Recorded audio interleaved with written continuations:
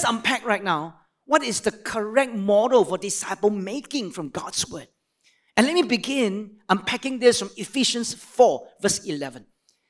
4:11 says this, and Christ gave the apostles, the prophets, the evangelists, the shepherds, and teachers to equip the saints for the work of the ministry, for building up the body of Christ, until we all attain to the unity of the faith and of the knowledge of the Son of God, to mature manhood, to the measure of the stature of the fullness of Christ. Now, this passage clearly tells us the intent of the fivefold ministries of apostles, prophets, evangelists, pastors, and teachers.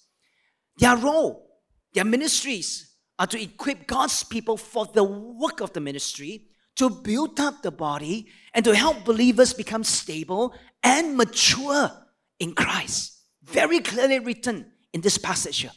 And when that happens, what is the result? The body of Christ will be strong and united against all wrong teaching and deceitful schemes. So God calls the full-time pastoral staff to function in the fivefold ministries, to equip God's people, and to build up the body. Now, does that mean that someone who is not a full-time staff cannot function then in the fivefold ministries? The answer is no.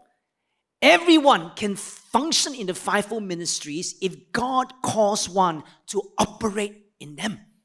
And that's why in Grace, in our church, we have bivocational ministers, recognized by the body here to function in these fivefold ministries. We call them bivocational ministers because they are not full-time paid staff, but are serving the Lord as pastoral staff while working in the marketplace. And my prayer is to see many more bivocational ministers raised in our church. Can somebody say amen?